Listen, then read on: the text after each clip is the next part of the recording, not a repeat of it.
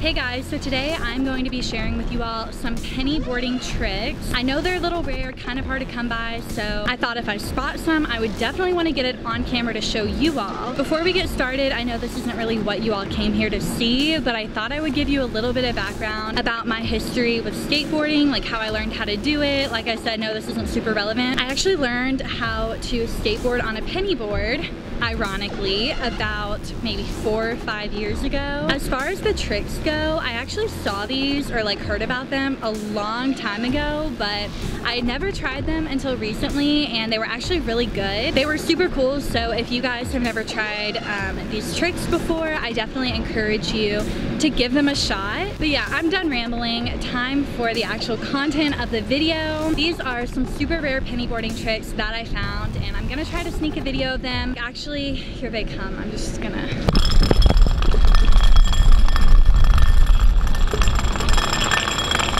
Yeah, so those are the pennyboarding tricks.